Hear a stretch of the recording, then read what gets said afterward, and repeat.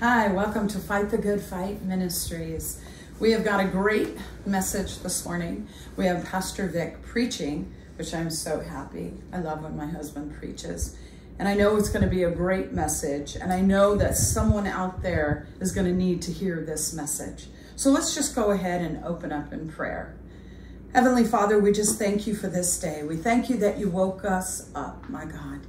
We thank you, Father God, for your word. We thank you, Father God, for your love, your compassion, and your mercy, Lord. I just want to pray that the full armor of God is upon each and every one of us. I pray that no weapon formed against us shall prosper, that no harm will come near us, my God. So, Father God, as I lift up each and every person there that is watching, my God, I pray for whatever it is that anybody is going through, my God. I just pray for them, Father. I lift them up into your care. We thank you for today, my God. In Jesus' name we pray. Amen. And we just wanted to remind you that we're also filming from home. So you might hear a clicking and a clacking. That's the doggy door and the dogs going in and out. But, you know, dogs spelled backward is God. So God's with us. So I'd like to invite Pastor Vic on up. Come on up, Pastor Vic, and we thank you. Good morning, good morning, good morning. Praise the Lord. Listen, this morning, first off, I want to just remind everybody, even though we are filming here at home, I just like to put this on to show a quick reminder that we do practice social distancing and to wear your mask. The more we wear them, the sooner we open back up, praise God, okay? Yes. And we can get into our building and set up and have real church with more people, okay? Like my wife said, we're filming at home right now, so we just have our kids and our dogs here. Amen. And so you might hear, like my wife says, some clicking and clacking of the doggy door, some barking maybe, but don't be distracted. Stay focused on the word, okay? So praise God, praise God. Wear your masks, okay? Yes. So, having said that, last time I spoke, we were talking about the full armor of God, praise the Lord, in Ephesians, amen? So I wanted to go back and recap because wearing your armor, putting your armor on is one thing. And when I preach, look, I grew up as an athlete. I played football, baseball. I wrestled in high school, took a year and a half, 2.5 years of Muay Thai kickboxing, but I started boxing at a young age. So I refer a lot to either movies or sports in my messages. And I just think that in your preparation as a minister and a preacher and a teacher of the gospel of Jesus Christ, the discipline of preaching this word is the same as the discipline you need to prepare yourself for battle. So isn't it funny that God always talks about, you know, fighting the good fight of faith. That's what Paul talks about, fighting the good fight of faith. David prepared and got ready for battles, amen? So here in Ephesians, it talks about putting on your full armor, okay? Now, as a fighter, there were certain things that we wore. We wore a protector, okay? To protect our groin area. And then we wore headgears in sparring to protect our heads, you know, so we don't get lumped up and bumped up too much before a fight. And we wore boxing gloves. Now, as we prepared for fights, we wore, it depends on the weight divisions you were in. Most of the guys, like the lighter weights, they probably wear like 16s or 18s to spar in. The category that I fought in, from the light heavyweights all the way through the heavyweights, we wore 18 to 20 ounce gloves to spar in. So those are big, big gloves. And it was for a couple of reasons. One, to protect your hands. Two, to protect your sparring partner so you don't cause a whole lot of damage. And three, to your hands to get used to the weight of the glove. Because when we fought as a professional, let me just show you an example. So I'll be copying it out like this, okay? So these were 18 ounce gloves, okay? These were Reyes, some of the best boxing gloves you can get. I love the Reyes equipment, okay? So that's just, I'm not plugging nothing. These were my favorite gloves. But here's the thing, 18 ounce gloves we used to spar with, because when we fought, thank you, Gabriel, we fought with these. You can see the total difference in the size, amen? Yes. Okay, so the total difference in the size. These were like nothing. That's why you see a lot of guys get really cracked and knocked out. These things hurt, okay? So, but I bring these in to show you, look, we had these things here are about 24 years old. They're not in too bad a shape, but you can see they've got some wear and tear to them, okay? Yes. So this is what happens after time, okay? It's no different than in the armor, when you put your full armor of God on. So I want to begin. Let's go back and just refresh, okay? Ephesians 6, we're going to start reading from chapter 6, verse 10, okay? My wife Shannon is going to help me read as we move on.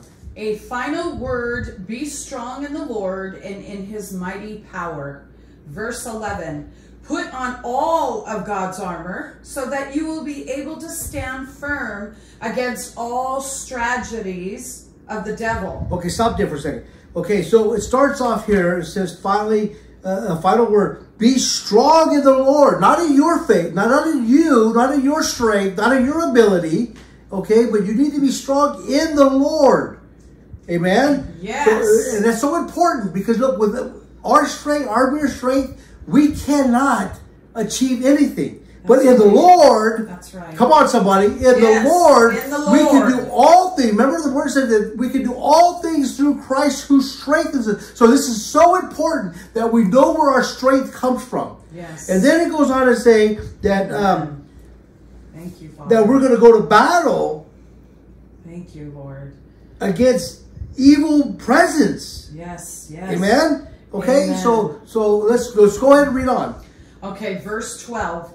For we are not fighting against flesh and blood, but against evil rulers and authorities of the unseen world, against mighty powers in this dark world, and against evil spirits. Okay, see, now listen, folks, listen. We have this big thing going on right now with all the protesting and violence going on the streets. There's just chaos everywhere, amen? Yes. Okay, so listen, we have to understand, not just as believers in Christ, but followers of Christ. Come on, somebody. Yes. We have to understand that this is not a physical battle against black versus white, against brown versus black, brown versus white. It doesn't matter creed, ethnic, or color. It's not against your neighbor. Yes. It's against the spiritual penalties of the unseen world. This comes from Satan himself. Yes. He is causing, the best way he's going to win is to divide. Come on. Say it again, Pastor Bear. The only way he's going to win is if he continues to divide our cultures. We were all made in God's image. Whether you're white, black, Chinese, brown, Ethiopian, I don't care where you come from on this planet. We were all made in God's image. That's right. Why aren't we acting like him? Yes. Come on. Why aren't we acting like him? We have to understand where the battle comes from. As a fighter, we understood the opponent. We studied. We had tapes. This is no different than any other sport. Football, you know. I wasn't big on watching tapes because you know what? I always said to myself, and I said to my trainers, you study him, that's your job. My job is to fight. Okay? My job is to fight. Your job is to fight for you, your salvation, and your family. Men of God, you need to be in prayer and in battle all the time. Thank you. Against these spiritual things that are trying to sift your kids away. Yes. I don't know if you guys caught the morning show with my wife and daughter. My daughter was sharing about being a pastor's kid. You know, it's not easy. It's not easy. No, why do you think we ask? Pastors ask to pray for us, pray for our family. We're always in prayer for you guys. But to pray for the pastor, pray for his kids, because they're under a lot of scrutiny. They're under a microscope all the time. This is a microphone. They're under a microscope all the time. That's right. And it should not be. Church, listen. Yes. Don't criticize and ridicule the pastor's kids. Yes. That just drives them out of the church. Yes. And that's what the devil wants. So we have to understand, we have to recognize the battle that's at hand. Okay? So let's move on because I want to get into... So we're just recapping from 2 weeks ago. Amen? Amen. Okay, go ahead. Okay, we're on verse 13 in Ephesians 6. Therefore, put on every piece of God's armor so you will be able to resist the enemy in the time of evil. Put on every piece of the armor. Every piece. Look, when we sparred in the gym to get ready for a fight, okay, we had to make sure we had our mouthpiece in. We had to make sure we had our protector on. We had to make sure that, you know, we had our headgear on. Or the gloves were right. You know, look, trainers were real technical about that, you know. And we had to make sure that our protector was fitted perfect, because we don't want no distractions during the workout. And even when we got ready for battle at the fight, we didn't have the headgear, but we had to have a protector on, and we had to have the right size gloves. The commissioner checks for the gloves. Plus, we had to have our mouthpiece to protect our teeth, okay? Yes. There was no headgear to protect the brain. That's just the name of the game. But we have to be ready to go to battle. That's right. You have to be ready for battle, not just on Sunday, not just on Monday. Every day of the week, we're in a battle. We're at war constantly. Yes. It's for your salvation. Yes. Come on, somebody. It's for your salvation. Right. It's for your benefit that you're preparing yourself daily. That's okay, right. 14. Go ahead. Okay. I just want to go back one sentence that was still left in 13. Okay. That after the battle, you will still be standing firm. Stand firm. And then we go on to 14. Stand your ground, putting on the belt of truth and the body armor of God's righteousness. 15. For shoes, put on the peace that comes from the good news, so that you will be fully prepared. Amen. Verse 16. In addition to all of these, hold up the shield of faith to stop the fiery arrows of the devil. 17. Put on salvation as your helmet, and take the sword of the Spirit, which is the word of God. Come on, somebody. Woo! Finish off with 18. Okay. Pray in the Spirit at all times and on every occasion. Stay alert. Be persistent in your prayers for all believers everywhere. So you know what that means, folks? Listen, that means we need to continuously be in prayer. You don't pray once, twice, 3 times. Oh, wow, it's not working. So you know what? I'm going to go burn down the Walmarts. Right. No. That means, you know what? When it's not, doesn't seem like it's working, continue to press in. Yes, pray. Maybe you need to pray another half hour longer. We need to continue to pray. Yes. Pray. Yes. Pray. Yes. Look, you don't like what's going on right now. Election time is here. Everybody's talking bad about each other. But look, God's going to put in place who he wants to put in place. Regardless. Amen. Pray for your president, for your governor, for your congressman, for your police department. Yes. Pray. Pray. There's bad apples in every... What a great word. Every place there's bad apples. There's bad apples in construction workers. There's bad apples in police departments. There's bad apples in fire departments. There's bad apples in Congress. Pray them out. Yes. Listen, you got a child that's dating somebody that's a bad apple, pray them out. Yes. I'm going to say it again. Yes. If you have a child that's dating or involved with somebody that you know is not godly, pray them out. Don't doubt what you ask God. Remember? Right. Don't doubt what you ask God. That's right. Pray it in belief. So now let's get back to the armor. Okay. So now we talked about putting all, we went over all the armor of God. Amen? Amen. Okay, so now, as a fighter, I learned this long ago. And my wife could attest to this. I don't know if my son remembers being in the gym with me. But every week I spent time. And I did what I call curing and protecting my equipment. Okay? So what I did here, folks, is I would take my gloves, I would take my protector, I would take my headgear. This is a headgear. You see the protector, Gabe? This, folks, is the protector. This is what we put around our waist.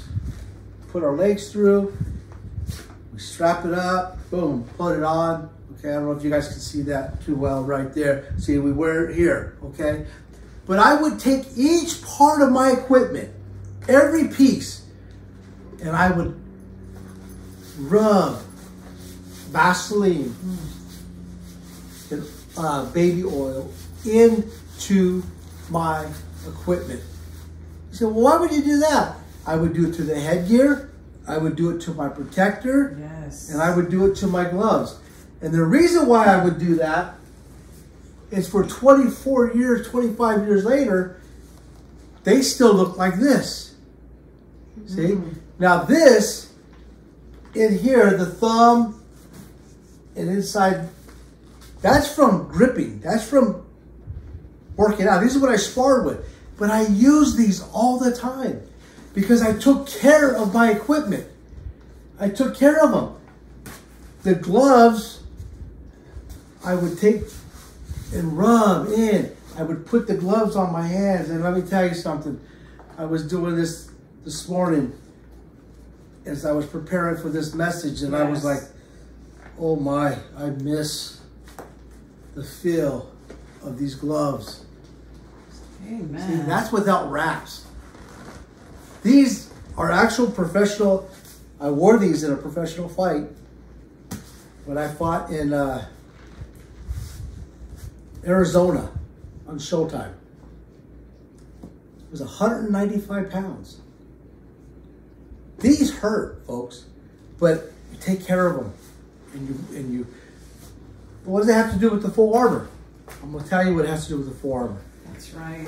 Once you get dressed in the full armor of God, you got your helmet of salvation on, your breastplate of righteousness, your belt fitted with truth, your shoes ready for battle. You got your shield of faith. You're ready to go. You're in battle. Well, let me tell you something. Sometimes in battle, things get nicked. That's sometimes, all the times. Things get nicked. Things get damaged. Sometimes your armor gets cracked.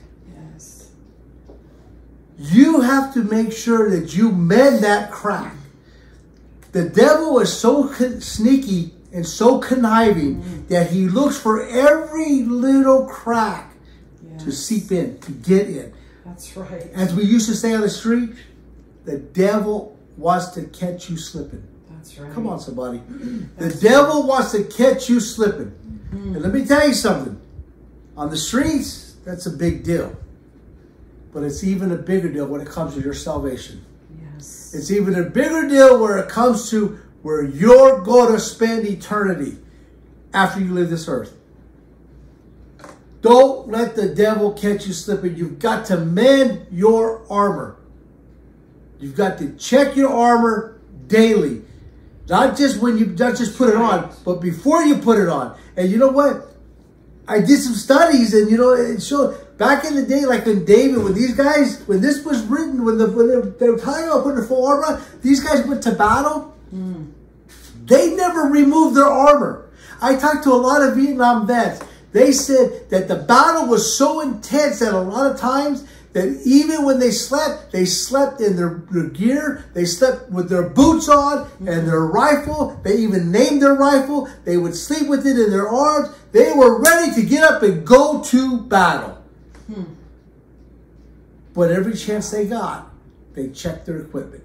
They checked their canteens. They checked their rifles, their bayonets. They checked their helmets. They checked everything they had when they had the chance to do it. Are you checking your armor? Because let me tell you something. The enemy is checking it for you. Thank you. He's seeping over your armor to see where he can get into. Thank you. Folks, we need to. Look at the world today. All you need to do is watch 10 minutes of the news. 10 minutes of the news, and you're going to see where we're at in the book of Revelations. Yes. You want to get a real reality check? I challenge you this. Read some Revelations, start studying Revelations, and watch about 15 minutes of the news before you go to bed, and let me know how you sleep the next day.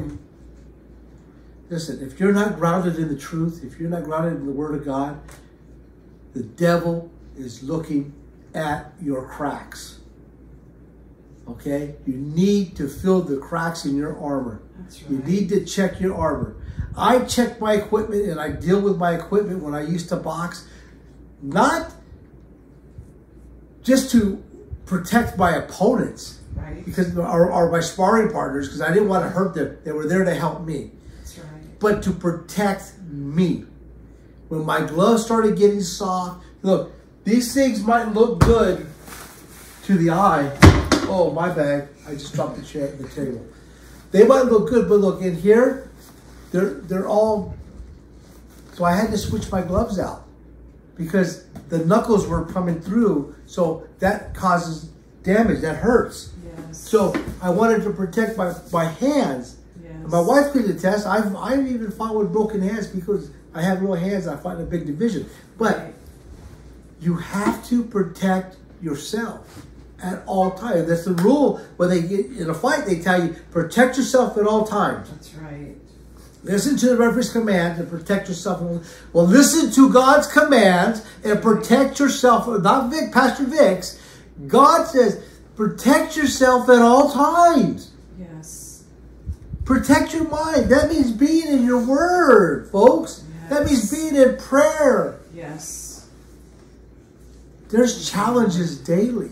I get challenged daily at work.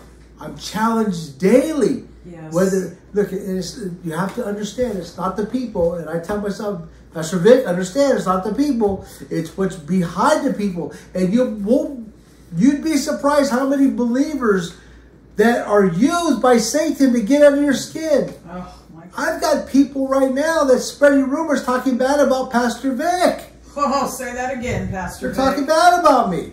I don't know if it's jealousy, I don't know, but I don't care. I don't. Because I know the truth. God knows the truth, and God is what sets me free. The truth sets me free. That's right. So whatever the problem is, it's their problem. I don't got time to deal with it. I got wife and kids that I need to be concerned about. Yes. Not that gossip out there. Thank you, Father.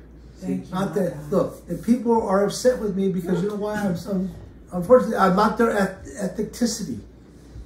I'm who God made me. Yes. Okay? So, you know, it is what it is.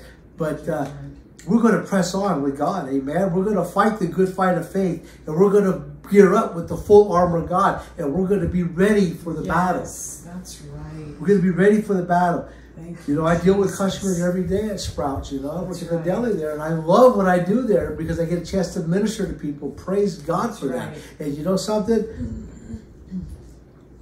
When the enemy comes, I have to love them and kill them with kindness. And sometimes it's hard. I'm not going to lie. Sometimes it's hard. Sometimes I get on my boots. You know? My, what do you call that? My brain just gets a little fuzzy sometimes. I'll just put it that way, okay? Yes. So my parsley fires off the wrong way or whatever you want to call it. But basal ganglia. Basal ganglia. My wife is so quick to remind us. Praise God for her wives. Amen. But listen. Thank you, Lord. We have to really get back. Yes. God's large and He's in charge, folks. That's He loves you.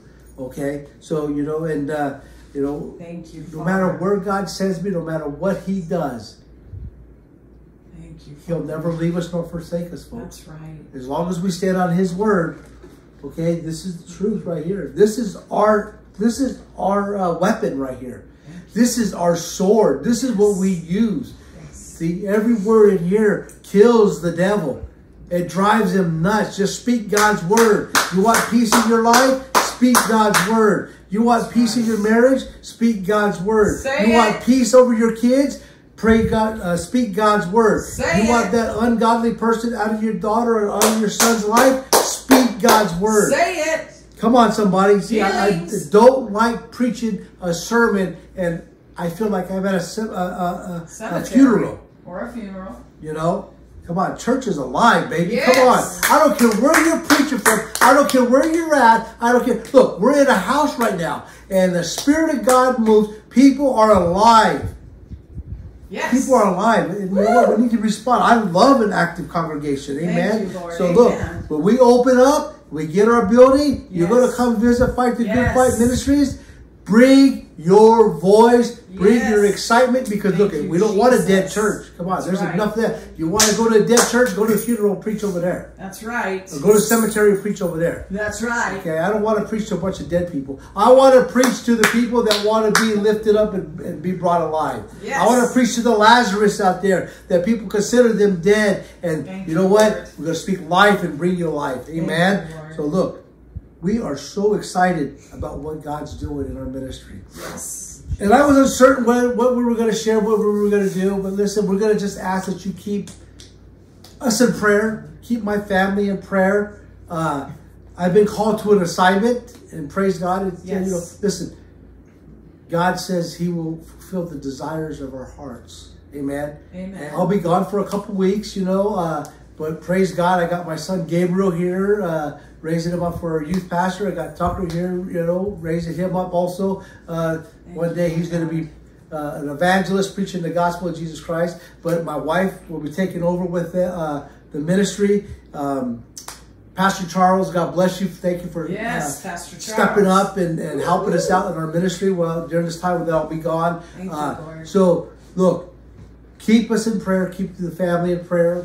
We got to wear our armor. We got to Yes. secure our armor. Okay? I don't want to get off of my own tangent. I want to just keep it the Word of God. Yes. Secure your armor. Make sure it's polished. Make sure you look good on the battlefield. But most importantly, make sure your cracks are filled. Yes. Make sure you could be able to see. How do we see the enemy coming? By discernment. Yes. God gives us discernment. He gives us eyes to see. He gives us ears to hear. We don't Yes, want to just my hear God. with this. We want to hear with this. Mm. And listen, if you've made mistakes, that's okay. That's okay. I make mistakes all the time, folks. But know this. God sees your heart. Yes. Praise God for that.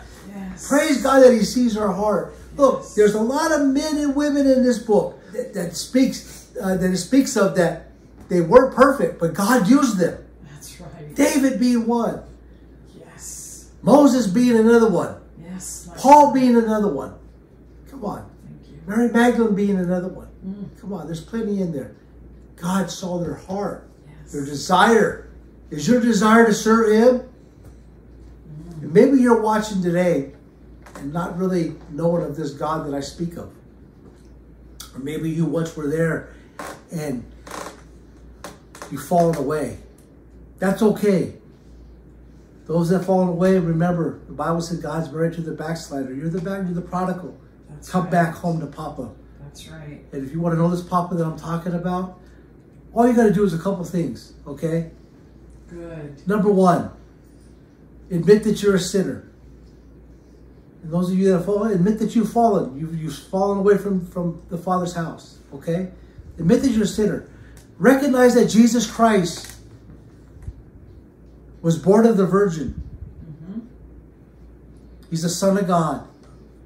And that He was crucified Yes. for you. He hung on the cross and died for you. But also acknowledge the fact that 3 days later He rose again, and now that He sits at the right hand of the Father to intercede on your behalf. Receive Jesus Christ as your Lord and Savior. Come back to the Lord. Receive Him once again, because He'll receive you. Mm. His word says He's faithful for that. He'll receive you. And then wherever you're at hearing us, get into a Bible-based teaching church.